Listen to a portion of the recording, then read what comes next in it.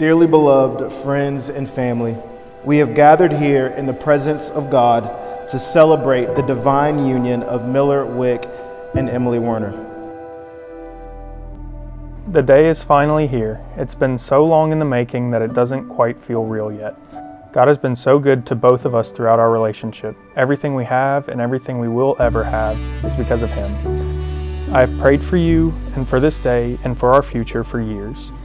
You are my best friend, the love of my life, and my Proverbs 31 woman.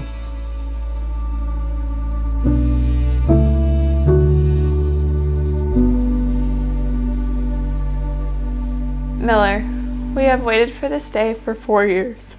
Your desire is to give God the glory in everything you do and point others to Him. I promise to always love you and try to put your wants and desires before my own. I love you more than you will ever know, and I can't wait to be your wife. I love you just a smidge.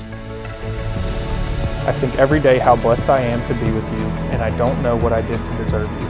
I will always love you more than a smidge, and I can't wait for today.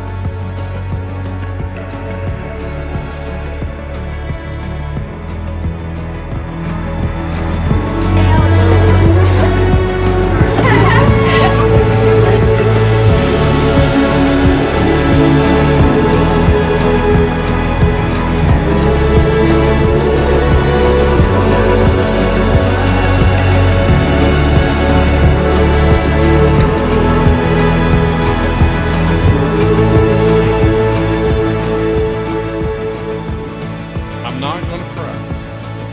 Yeah, right. Oh, sorry, I didn't know I had this thing on.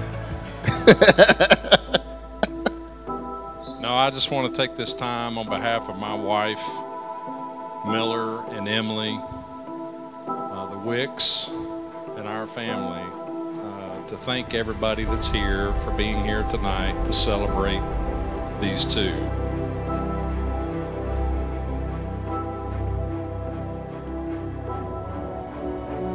The bread represents Jesus' body broken for us. The cup represents Jesus' blood spilled for us.